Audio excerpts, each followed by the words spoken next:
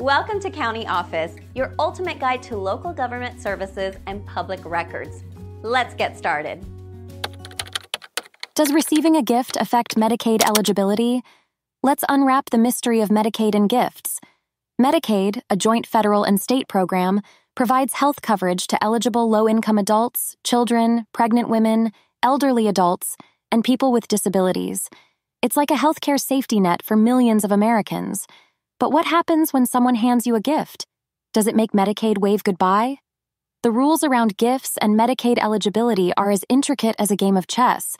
Medicaid has strict income and asset limits. So if you're playing the Medicaid game, you need to know the rules.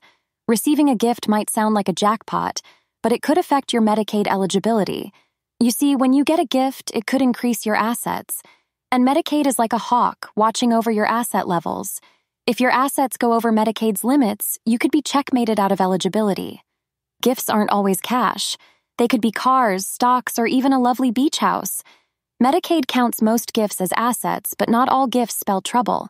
Small gifts or those used for certain exempt purposes might slip through the cracks. So before you accept that generous gift, think about Medicaid's rules. Seek advice from experts like elder law attorneys or Medicaid planners. They can help you navigate the Medicaid maze. And remember, each state has its own twist on Medicaid rules. What's okay in California might not fly in Florida.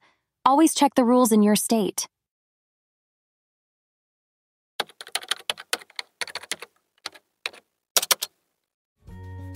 To learn more, check out these links, which you can click in the description below. And feel free to comment your questions. We're here to help. Thanks for tuning in to our video. Please like and subscribe and leave a comment below. See you in the next video.